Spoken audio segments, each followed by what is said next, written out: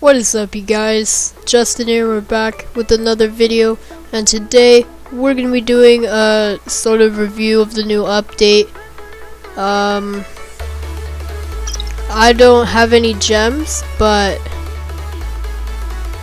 you know, I assume there are gonna be some improvements, and I'm actually impressed. Just from right now.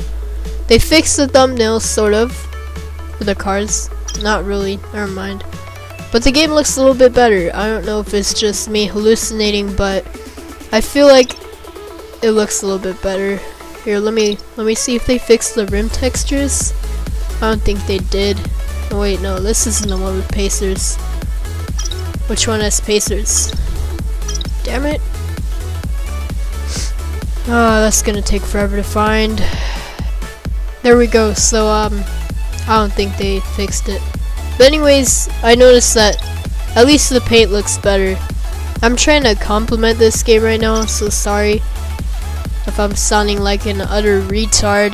But yeah, the main reason why I'm not like making a pink slip video today, or there are two reasons. One is I have no boost, and two is showdown is where I want a pink. Oh, ear rape. Cinemark?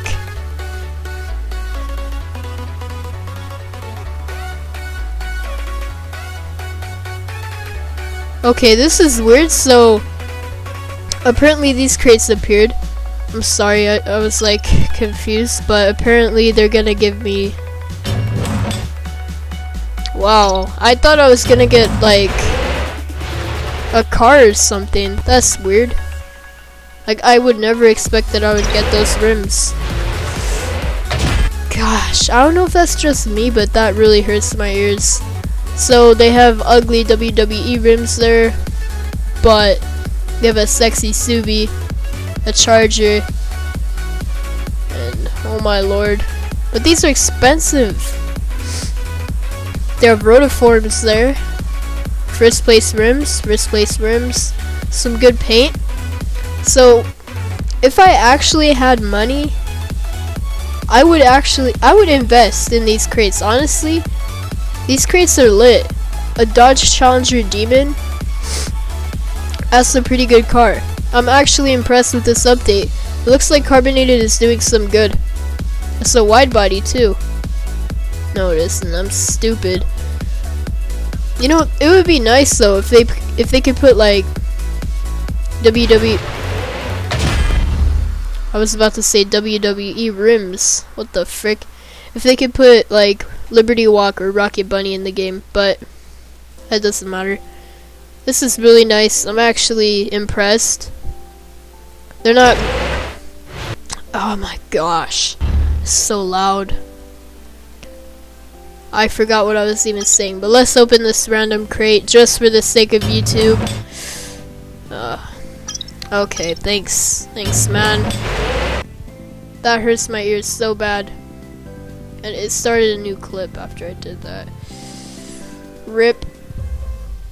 But, I mean, there's really nothing else for me to say. I'm sorry, guys, for this short, disgusting, useless video, but, I